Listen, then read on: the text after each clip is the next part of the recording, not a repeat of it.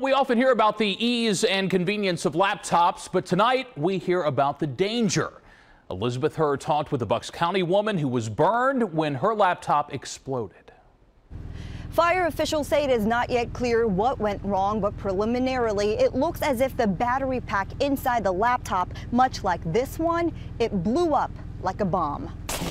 Here's the computer. From just a quick glance, it's difficult to tell how this laptop caused this much damage. These were all on fire. Next thing I knew, my shirt was on fire, and I grabbed that and took that off, and I think that's when I singed my hair.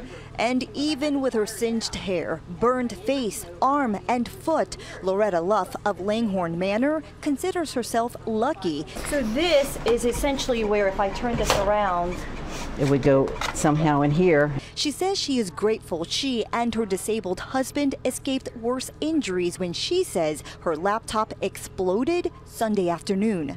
It blew up and it flipped my computer back, and everything, like the battery pack and all, came out this way. The debris, she says, flew clear across the room 6 to 8 feet. I've been a volunteer firefighter for almost 25 years now and fire chief. I'm in my 14th and I've never seen an exploding laptop before. It's the first time I've ever encountered that incident. Could have been a lot worse. This was her first laptop, a gift from her daughter. She says she's had it for 6 years without a problem, and getting another is a possibility, but she will not be testing her luck again. I would take the battery out every night, because whoever thought this would happen once, and I would never take the chance of it happening a second time, because I was lucky this time.